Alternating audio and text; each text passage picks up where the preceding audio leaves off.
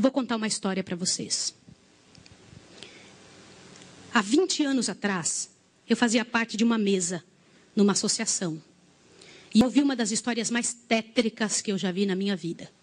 E pode ser que alguns de vocês já tenham ouvido essa história aqui entre vocês. E se já ouviram, vão lembrar comigo essa história com dor. Uma certa ocasião, numa igreja de um certo lugar no Brasil, uma mocinha pediu licença para conversar lá na frente, no microfone. Ela frequentava a igreja um ano e pouco. E ela pegou o microfone da mão da moça que estava terminando a escola sabatina e falou: eu tenho que contar para vocês um pecado meu. E as pessoas paralisadas olhando ela falar. E ela disse: eu quero contar para vocês. Estava ali na igreja naquela hora, o pastor se arrumando ali, ajeitando alguma coisa, a esposa do pastor com os 2 filhos, mais ali no lado da esquerda, da minha esquerda, e a igreja toda ali junta. Vocês sabem que entre a escola sabatina e culto a igreja fica bem cheia? E ela disse: eu tenho que contar o meu pecado para vocês. E o pecado que eu tenho que contar é que eu sou amante do pastor. Na hora que ela disse isso, a esposa do pastor desmaiou ali na hora.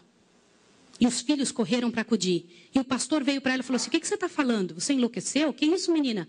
Ela falou: eu tinha que contar, eu preciso resolver meu problema. Eu preciso salvar a sua alma. Eu preciso resolver você. Os danitas, eles sempre usam essa: cuidado, eu preciso ajudar. Sempre usam a palavra da ajuda, viu? E naquele momento a igreja toda ficou em alvoroço. Eu não preciso dizer que não houve culto. Não houve culto. Não conseguiram fazer o culto. A esposa do pastor foi levantada dali, foi levada lá para fora. O pastor não sabia o que fazer. Começou a dizer: irmãos, por favor, isso é um grande mal-entendido. Ela dizia: não é, meu bem. Eu precisava dizer, eu tenho que salvar você e tenho que salvar a mim. E ela foi levada para um quartinho, a esposa do pastor foi atrás e começou a conversar com ela, e falou com ela, e foi um alvoroço muito grande. E ela disse: olha, eu vou te provar que isso é verdade. Nós combinamos que ninguém nunca ia saber, foi uma coisa muito bem feita, mas eu preciso te contar. E falou para a esposa do pastor, prestem bem atenção no que eu vou dizer. Falou: só tem uma maneira de você me acreditar, vem aqui. O seu marido tem uma marca na genitália dele. E a marca é assim, assim, assim. E a esposa olhou para ela e acreditou nela na hora. Sabe por quê? Porque aquele pastor nunca tinha tido contato sexual com nenhuma pessoa, só com sua esposa. Eles se casaram virgens. E ela disse: ninguém sabe disso. Como é que essa moça sabe? Consegue imaginar o que é isso? E ela também nunca tinha contado isso para ninguém. E ela pegou a esposa do pastor, passou a acreditar. E ela contou detalhes sobre o corpo do pastor, detalhes sobre ele, até de coisas que ele falava enquanto dormia. Preste atenção. Eu não preciso dizer para vocês que aquele casamento acabou. A igreja todinha daquele pastor entrou num estado de bancarrota que vocês não têm ideia. Uma palavra, como diz Tiago, pode estragar a vida de uma pessoa para sempre. Sabe quantos anos se passou dessa história?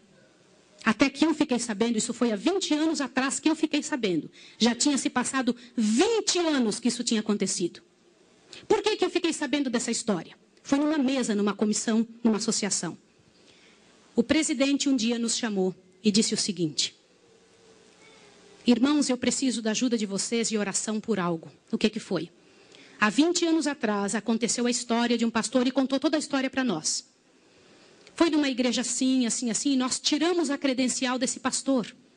E esse pastor foi para um sítio e ficou sozinho. A esposa dele é casada, tem outros filhos, está vivendo a vida dela.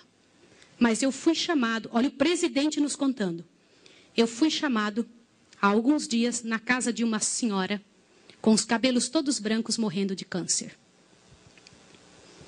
E essa mulher morrendo de câncer pediu muito para falar com o pastor. Mas tinha que ser o presidente da igreja adventista.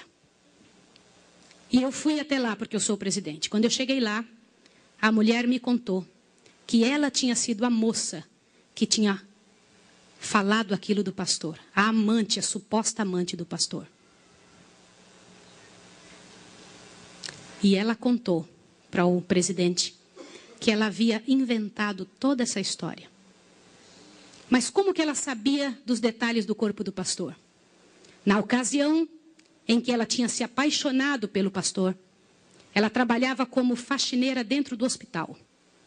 E o pastor foi internado, prestem atenção, internado para uma cirurgia de apêndice e passou muito mal. E ela era amiga de uma enfermeira. E entrou dentro do quarto junto com a enfermeira, destampou o corpo do pastor e olhou o corpo do pastor todo, durante o tempo em que o pastor estava dentro do hospital em coma. E quando o pastor falava algumas coisas, ela ouviu o que o pastor falou e ela olhou os detalhes do corpo do pastor e guardou. Satanás plantou na cabeça dela 1 ano e ela formulou e acabou com a vida do pastor. E o presidente pegou uma credencial, foi lá no sítiozinho onde o pastor o coitado daquele pastor, o caluniado, estava, e chegou para ele e falou, junto com uma comitiva dos irmãos: pastor, eu vim aqui te entregar a sua credencial de novo, nós descobrimos que era mentira. Sabe qual foi a resposta do pastor, irmão?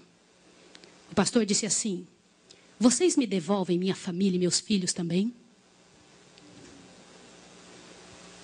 Vocês me devolvem minha reputação? Se vocês não devolverem junto, eu prefiro ficar aqui. E esse pastor, uns dias atrás, eu soube que ele morreu lá naquele lugar. Quem foi a assassina daquele pastor?